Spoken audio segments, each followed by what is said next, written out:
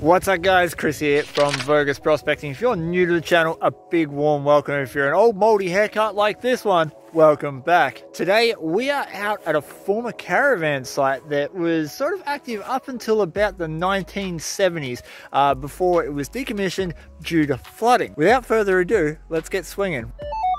I'm using the Minelab Equinox 600. I use it in Park 2, so I get 50 individual ID tones, and I've got it in all metal mode. Almost straight away,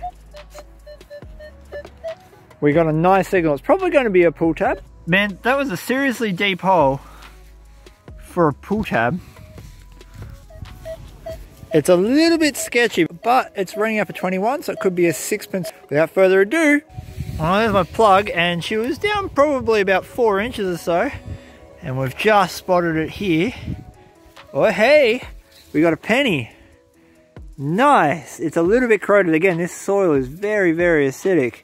It's a rue penny, so it's from the 40s, 50s, that sort of era. Oh, we'll clean it up a bit later, see if we can't get a date off it. Nice little target here. It's a pretty decent 18,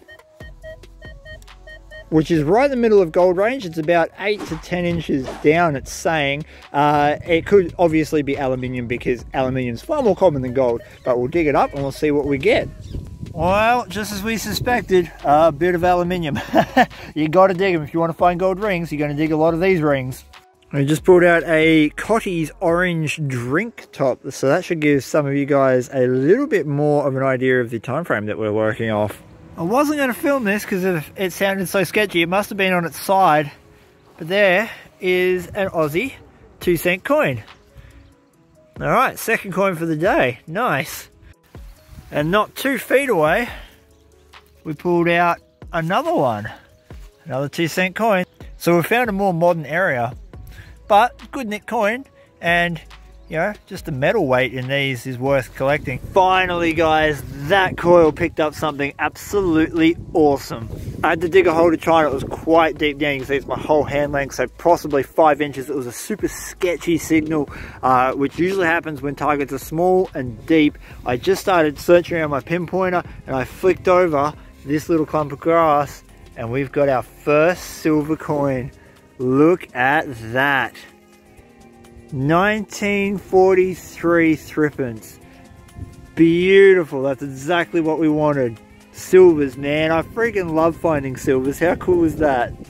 And not too far away, again, I'm doing this left-handed, so it's going to look dodgy as, is another nice signal. It's deep and it's sitting in those low 20s, which is a good indication for a full silver coin.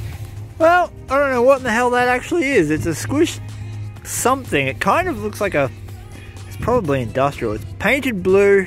If anyone has any idea what that is, I'm betting it's a bit of pipe or something like that. Once again, we've got a really nice consistent 21, which is not normally what this coin is. Like, the salinity in this soil is absolutely killing the machine's accuracy for what I'm used to. But we got another 1-cent coin. It rang up as a 21. Normally these are about a 23 to 24. Just about there, I found the edge of an old concrete pad, and I came over here, lots of rivets and nails and bits that have been digging up, and I just found a door handle. Having a real hard time at the base of these trees digging nice plugs because the roots are so thick. I just flicked a bottle top out of this monstrosity here. I got the same sort of signal out of this. It was a nice high 20, low 30, sketchy, and I can just see a coin sticking its head out, so it must be a penny because you don't get 30s anywhere else. Very nice. Look at that. 1965? 4. No, 1960. There we go. 1960 Australian rue penny. Very nice. I'm getting a lot of these sort of saplings. I got a nice 22 signal up against it. I had to dig right down there. And this just flicked out. Oh, it's Snoopy. Ah, it's a Snoopy badge. Oh, that's cool. That is really, really cool. Well, I have now been chain digging 1 and 2 cent coins for about the last 45 minutes. In all honesty, it's starting to get a little bit more than a joke about how many of these 2 cent coins I'm pulling out. So I think it might be time to call it a day. We've been here for about 2.5 hours, and this is what we found. All of these are 2 and 1 cent coins. I stopped digging them, which is a dangerous thing to do because they often ring up very similar to some silvers because there were just so many of them. Then we got the awesome little Snoopy badge. We got the 2 pennies, one from 1960 and an undetermined date. I can't get that crud off. It's like cemented on there.